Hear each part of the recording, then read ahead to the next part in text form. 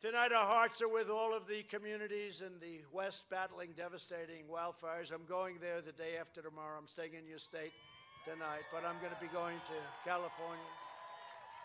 Spoke to the folks in Oregon, Washington. They never had anything like this. But you know, it is about forest management. Please remember the words, very simple.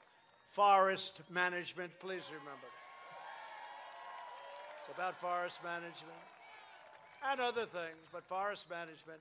My administration is closely coordinating with state and local leaders, and we want to thank the more than 200,000 people that are working on it, and 28,000 firefighters and first responders who courageously and bravely are fighting out there. They are fighting, and it's dangerous. It's dangerous. It's a rapidly spreading, hundreds of thousands of acres. There's not been anything quite like this one.